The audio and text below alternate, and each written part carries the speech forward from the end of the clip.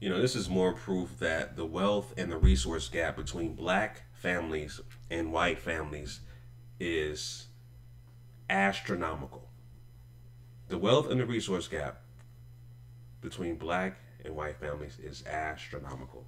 Huge, mega huge, disproportionate amount of wealth and resources that white families have versus black families. Matter of fact, black families, of course, are fragments. The black, like I keep saying in my videos, and ever since I've launched my YouTube channel, the black family structure has been on life support since the 1960s. But it says here in this recent article, it says black families in Chicago lost between $3 billion and $4 billion in wealth because of predatory housing contracts during the 1950s and the 60s, according to a new report released Thursday. If they say more proof that ADOS is needed, reparations, Americans, the descendants of slavery, reparations because of the wealth and resource gap, among other things, epigenetics that affect our way of living. Slavery affects our DNA. The effects of slavery, post-traumatic slavery disorder, affects our DNA. That's epigenetics. If this is not more proof than what we need, why we need reparations, I don't know what is.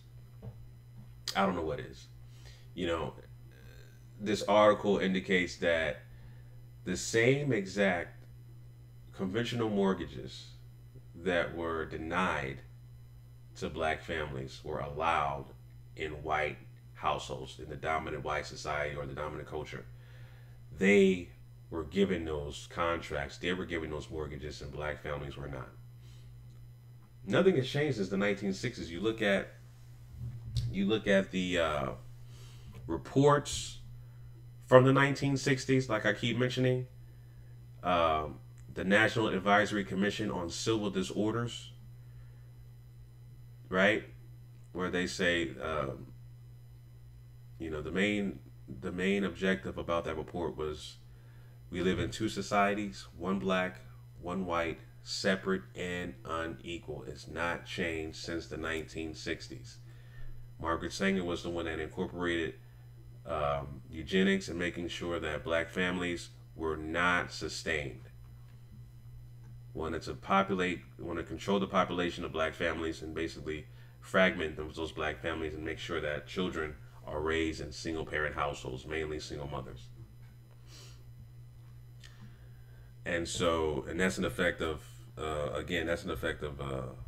slavery, an effect of racism, white supremacy, that's an effect of systemic oppression, Jim Crow, subjugation,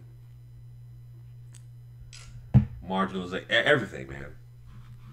Redlining, gentrification, all of the systems that are put in place to subjugate black families. And of course, with this article, it will take an average black family of 228 years to build the wealth of a white family today. Nothing has changed. So this is more proof that the wealth and the resource gap between black and white families is at an astronomical rate. And this is just in Chicago. Chicago, black families lost between $3 and $4 billion in wealth due to housing contracts. It's more proof, man. I mean, what more can you say about why we need reparations? Why we need the ADOS movement to secure and to make sure that we have these reparations because of things like this. This is more tangible evidence that we need. More proof. You know what I'm saying? So, again, this is just more proof, more tangible evidence that we need reparations. And,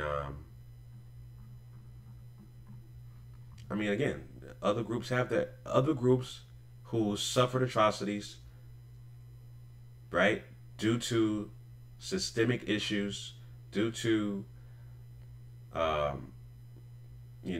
mistreatment, etc., they have their reparations.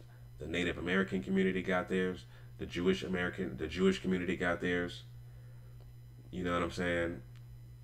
The Japanese community got theirs. They got theirs due to their atrocities for their ancestors.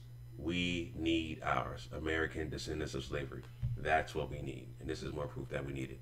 So, just wanted to make a quick video about this family. I'll have the link to this article in the description that talks about in detail the contracts in Chicago neighborhoods that now are worth billions of dollars to white families that black families could not have. All right, so those are my quick thoughts on that, family. Leave your comments down below. Until next time, Chauncey signing out. Peace.